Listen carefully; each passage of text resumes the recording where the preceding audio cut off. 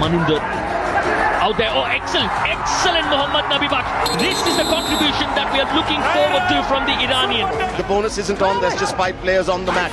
Ah! 1 against 4, it's going to be difficult. And let's not forget the left corner now is absent because Sachin made that error against Prapanjan. Moein Nabibakhsh should be the favourite. Is he? Is he? Yes, he is! Injury to Nitin Tomar hurting them a little too much. Oh, it hurt them the last time around. It is hurting them this time. It's no secret, definitely. It's not a do-or-die race, so he doesn't have to do anything silly. But this is again Pankaj Banswal. That is done and dusted. The struggle's still on and he's done that. As Manjeet Chilla stands at the midline and watches this pursuit coming. Oh, now this is absolutely silly.